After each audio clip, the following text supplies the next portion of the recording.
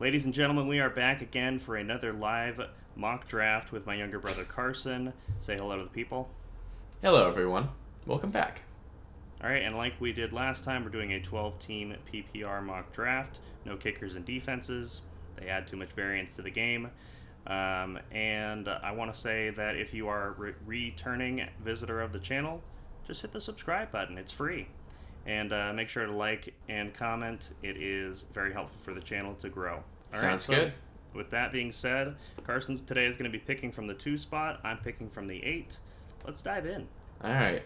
Austin Eckler. Wow. Interesting. Okay. Well, I thought Justin Jefferson would be taken, so I'll happily take him here. It's kind of that simple, for me at least. Similarly, I'm going to go with Cooper Kupp here. I think he is a little bit above in tier in regards to Stephon Diggs being his next line of competition. Sure. So I'm good with Kupp there. I think this is one of the first years where I feel like I would take Jefferson at the 1 and Chase at the 2 and not even really think about doing anything else. And I think that they're just that elite of wide receivers. And then Kupp has shown that eliteness before, so getting him at the 8 is good. Yep. On that same kind of thought line, I'm going to go with Garrett Wilson here. He's got the upgraded quarterback, and we saw that he was truly an elite target getter as a rookie. Yeah, I like that. All right, let's see. I know I'm about to get... I see a few options at running back that I like, so I don't need to bite on one of them right now if I have a preference here for a wide receiver.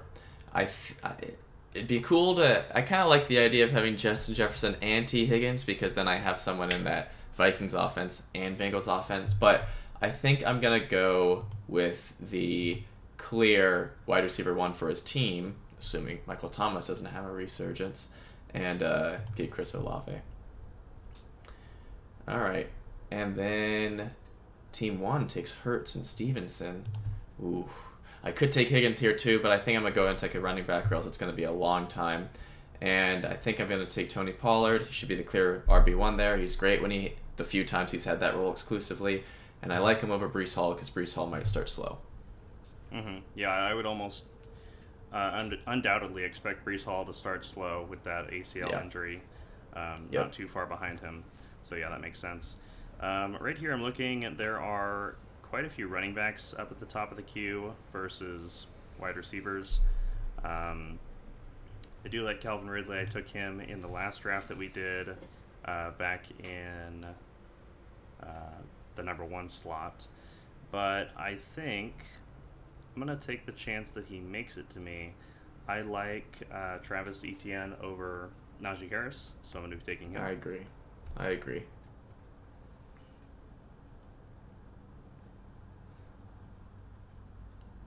A lot of running backs go. Happy to see that. I will grab Calvin Ridley here as my 3rd wide receiver to fill up my flex. Yeah, and I see Alvin Kamara being taken at the beginning of the 4th. It became official as of yesterday. He's going to have a 3-game suspension. How much do you think that's going to change his ADP? Do you think he's going to be higher on draft boards come late August, early September with that news? Yeah, I mean, well, think about our last mock draft. I took him at the 6-7 turn in a 12-team, so to see him going at the beginning of the 4th is quite a jump up. But I think it's warranted. He's extremely talented still. He's getting an upgraded quarterback, which will help his situation. And yeah, I think in general, the 3-game, kind of impact that you have to factor in is well worth it at this stage in the draft. Got it. I almost took Justin Fields, but unless Team 1 is really being a bot, they're not going to steal him from me. So I might take him with my 2nd pick. And got some options here. I mean, Hawkinson looks great, but I don't really want Justin Jefferson and TJ Hawkinson. So I might hold off on tight end a little bit longer and go ahead and get another wide receiver 1 for their team in Terry McLaurin to be my flex. I like that. And You're filling out your lineup nicely so far. Yeah, I am. And I like... There's some good running back options here, but I think honestly it's too hard to pass up on what Justin Fields could bring to my roster. Yeah. Nice. So, there we go. Okay, Hawkinson makes it to me, which it looks like, based on his ADP, he's fallen quite a bit. I am inclined to take that that value. And also Justin Herbert being here is nice. Looking for who is at quarterback next beyond him. So Trevor Lawrence just went. It makes me a little nervous about passing on Herbert here. Yeah. Let me see. Actually, although could only be Team 12 taking him from you, but he's got 2 opportunities to do so. That's very true. I'm gonna risk it just because I think the value at tight end is probably a little stronger than the value at quarterback here. Now that I'm saying that, it does make me nervous. Gosh, I know that... Okay, I think it's more likely Hawkinson doesn't make it back to me than Herbert. That's why I'm going to justify taking Hawkinson here. And I'll just live with the fact if Herbert goes here at the turn. There he goes. Yeah, he does. That's fair. That is the game you have to play in these drafts. Yeah. All right, so looking at my team, I've got my flex filled. I do need a second running back. Alexander Madison is here. I am going to go with him and pair him up with his teammate Hawkinson. I'm crossing my fingers right now. Okay, I'm happy. I wanted at least... I mean, Dalvin Cook is your RB2. He'll be on a team likely whenever you're drafting, or at least hopefully if you draft late enough. But I was holding out hope that I had Madison. I almost took him with my 5th round pick. But, yeah, I'm going to go for Rachaad White as my RB2, and I'm happy about that because I think it kind of dips off a little bit after him. So I'll take him. And then, I mean, I just need that tight end spot filled, and then I have my starting lineup filled, and I think that, I mean, I got some time. Well, there's no guarantee that Ingram could come back to me, so I might just snag him up here because I like him a lot more than a lot of these other options. So I'll go ahead and do that and just finish out my starting roster. I'm liking this. Yeah, it's fun to pick from the first few picks in the draft, isn't it? Yeah, it is good. Okay, so I've got 3 wide receivers here at the top that I all like for different reasons. Tyler Lockett has always been a solid asset on his team. Mike Evans is a 1,000-yard receiving machine. He's never not received for 1,000 yards minimum on a season. Wow. And then Jackson Smith-Njigba has that rookie upside, obviously in a bit of a crowded receiving core with Lockett and Metcalf. But Seattle is one of the most heavily reliant on 3 wide receiver sets.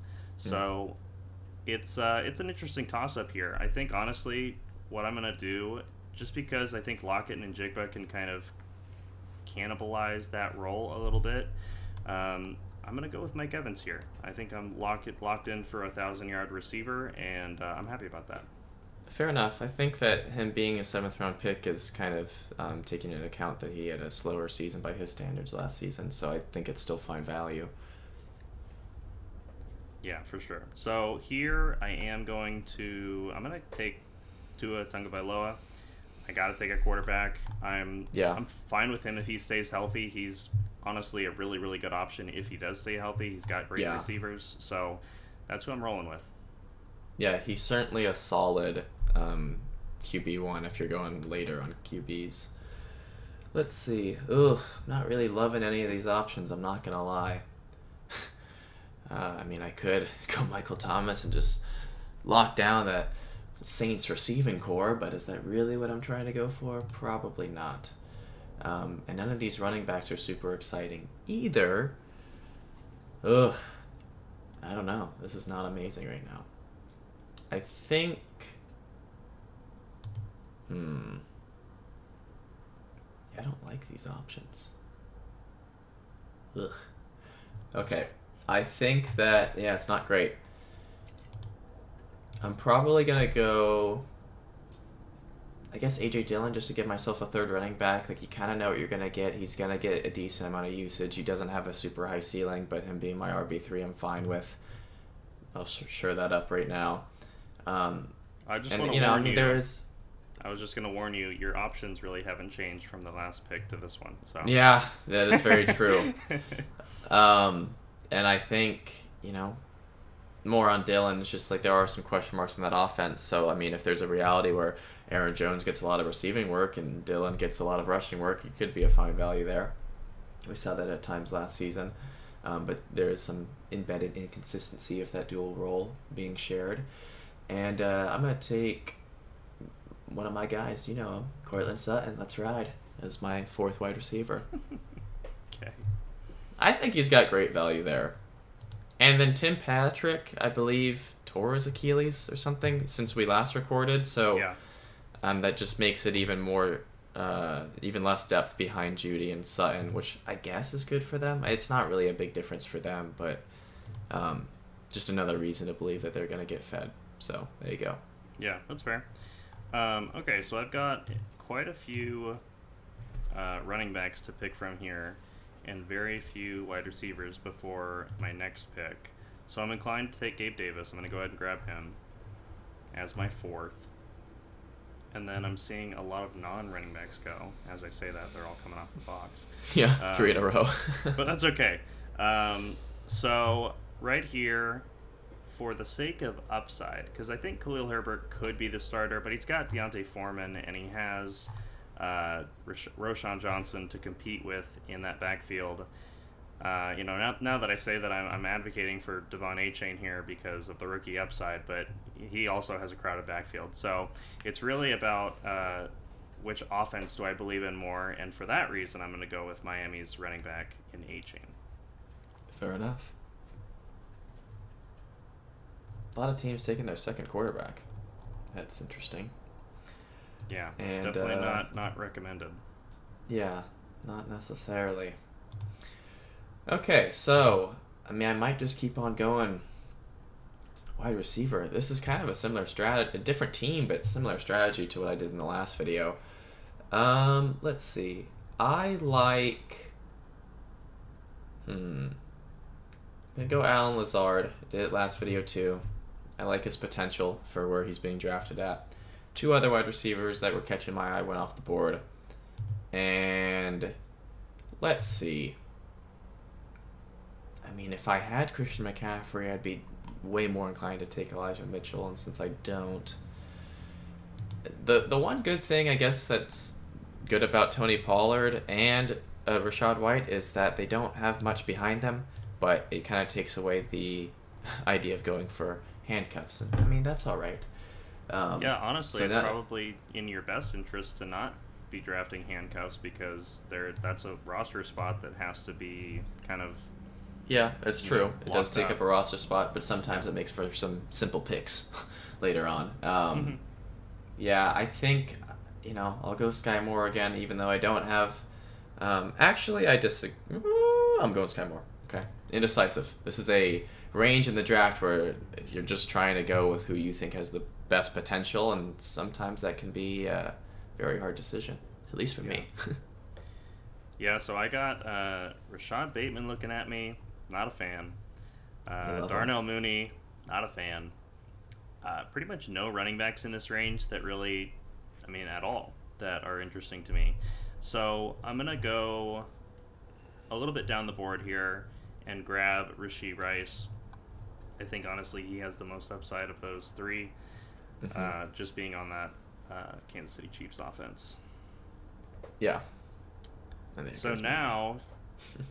We're in a section where I can either take Jonathan Mingo, but I kind of feel like I should grab a 4th running back here instead. I did just take Rice in the last round, so that's kind of my flyer wide receiver for right now.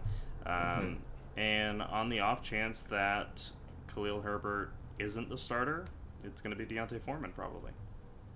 Fair enough. All right. Let us see. I doing a lot of similar picks last draft, but hey, if you have your guys, you take them when you want them, and it'll be okay. So I think that being said, any news on where Ezekiel Elliott? Cowboys not ruling out reunion with Ezekiel Elliott. That's as of 6 days ago. That'd be well. cool. I didn't want Pollard and Elliott, but with that, I guess I'll take them both, and that sounds fun. Although I hope that would never happen, just for Pollard's value.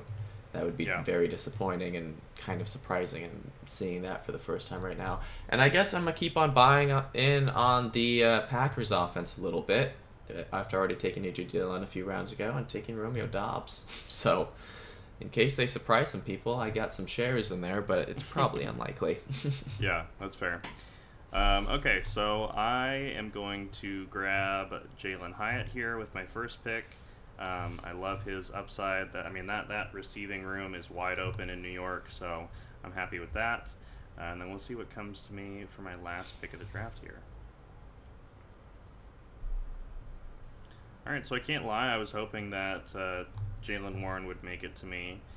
At this range, honestly, like, there's not a whole lot to like. No, there really isn't. I don't need a backup quarterback. I don't need a backup tight end. So I'm looking at Chase Brown, Jerome Ford, which are both clear backups. KJ Osborne, I really don't need that many more wide receivers. So honestly, I think I'm just going to grab Leonard Fournette here. I'm going to reach a little bit on him. And he's probably, like, it was either him or Clyde Edwards-Helaire who goes 2 picks before you. It's just, last round, taking a flyer, and I can cut him easily if it turns out to be a dud. That's fair. All right. I'm almost feeling like I just do the same rationale and go Kareem Hunt, and then it's very similar to my last draft. Although I think I took Zeke and Fournette, but it's a similar strategy. I'm also seeing Alec Pierce, who's randomly catching my eye. It's not like he had an amazing season last year, but he's going into his second season, but a lot of unpredictability with Anthony Richardson, and I already got plenty of wide receivers, so I'll just get my 5th running back in Kareem Hunt and hope that he lands on a team that's great. Same for Zeke, that would be great for my team. But we'll see. I like how it turned out. I thought it was pretty good. Okay. So you can go and recap first since you're picking ahead of me. Yeah. Okay. So got my quarterback, my QB1 in Justin Fields. I'll set it and forget it every week with him as he goes into his 3rd season. Yeah, hoping for him to continue to boom. I got Tony Pollard and Rachaad White, kind of new RB1s for their team, and hopeful for them. And then my 1st round pick was Justin Jefferson, of course. So I'm happy about my receivers: Justin Jefferson, Chris Olave, Terry McLaurin, all wide receiver 1s for their team. I like their upside. And then I got Evan Ingram, who's kind of one of the last tight ends that I feel comfortable about, so I'm happy I got him. And then for running back depth, I got A.J. Dillon and Zeke and Hunt. So only one of my running backs on the bench is on a team currently, but it's all right. And wide receivers, kind of went with some of similar guys as last episode: Sutton, Lazard, Sky Moore. I like all of their potential. And then Romeo Doubs, because I guess I am going in on that Packers offense just a little bit in case they're good. Yeah, fair enough. So there you go. All right, so for me, I filled out my wide receiving core with Kupp, Garrett Wilson, Calvin Ridley, Mike Evans, Gabe Davis, Rashee Rice, and Jalen Hyatt. I've got 4 really, really strong wide receiver options, I think, at the top half there. And I could certainly see myself trading one of those guys if they are kind of exceeding expectations early on, maybe for an upgrade at running back. I'm not as thrilled with my running back room of ETN, which I do like, but Alexander Mattison, I think, is questionable in a PPR format. He doesn't catch a lot of passes, really. Devon Achane, Deontay Foreman, and Leonard Fournette, there's room for improvement there for sure. I am happy that I grabbed Hawkinson at the value I did. I think that was good. And then, I was kind of forced to go with Tua because a lot of teams here were taking quarterbacks, around me. Kind of being stuck in the middle of the draft, that can happen. You can have gaps between your picks where the position you're looking for goes very often. So, I'm okay with Tua. I hope he stays healthy for his sake, for the Dolphins' sake, and we'll see how that goes. But yeah, those are our lineups. Thank you all for watching. And remember, if you enjoyed the video, leave a like, subscribe to the channel, and we'll be back with another one later this week. All right. Sounds good. And yes, we will. Peace out, everyone.